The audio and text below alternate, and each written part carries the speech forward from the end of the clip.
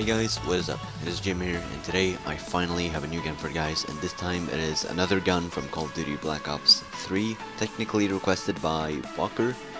But yeah, this is the LEGO KN-44, which is, in my opinion, one of the best assault rifles in the game. It's just amazing. I also love the look of it, but also the LEGO model. So this took me quite a while to build, and yeah, I don't really know too many facts about it, so you'll just have to find it yourself. Here's the stock, which I don't know why, but this gun is longer than the actual one, and the actual in-game one should be like 88 centimeters, but mine is 110, around that. So here you have the stock, of course. I really like the shape of it. It's not too comfortable to use the cheek rest, but it's fine. Here we have the dust cover, which it took a shitload of slopes to make this.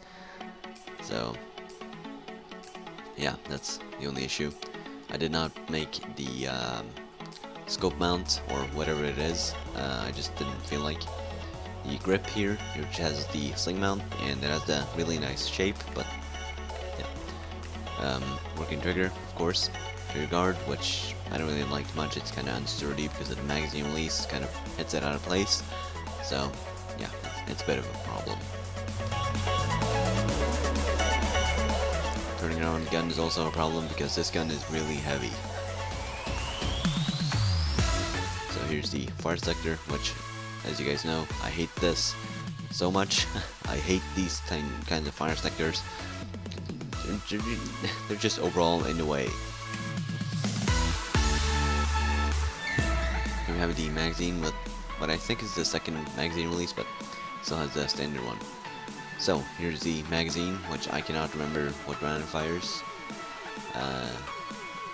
So yep.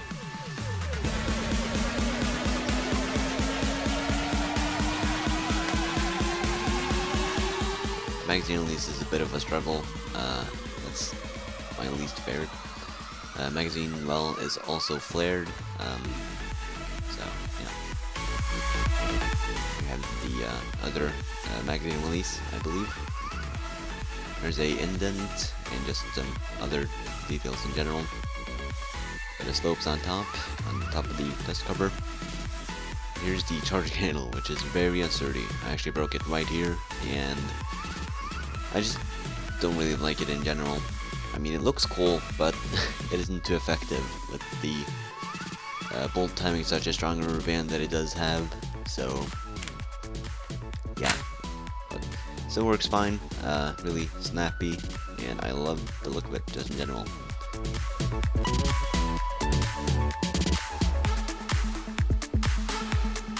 So here's the what it looks like to be a delta ring. I know it's not, but it just looks like it. The handguard, which I love. Of course, it took many slopes, but I'm so impressed that I finally found enough. But it's a really comfortable handguard. I just love it so much. I have a tack rail down here, handle thing. Gas holes, of course. I don't know what these circular things are, but of course you have the golden plate because it did work really hard on this gun. Even more holes. This gun's basically full of holes, but yeah, it's here are the iron sights, which I love these. I think they're so game accurate. I just love them. So also, since Luke Call of Duty 1 complained in my Mosin Nagant video that the sight wasn't adjustable, boom, adjusting sight.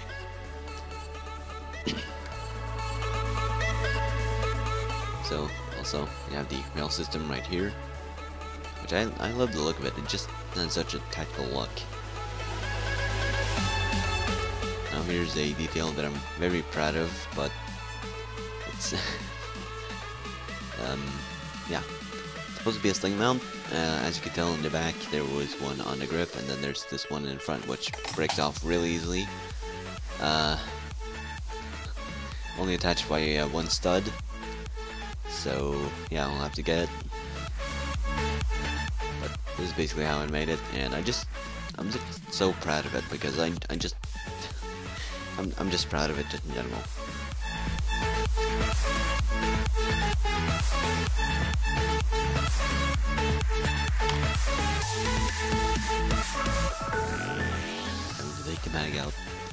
Here's the gas tube with these holes, which, if you look at the image, it does actually have that.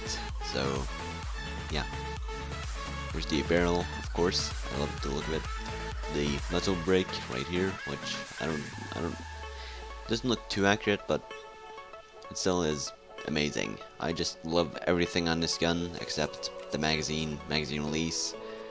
They just don't work as I want them to, and the fire sector looks bad, and it just works bad. I just don't like it in my opinion. But still, I think this gun turned out absolutely amazing. So accurate to the real one. So let me know what you guys thought down below, or even in the comments. Because this gun has taken me like 6 days, which is a pretty long building time, somewhat.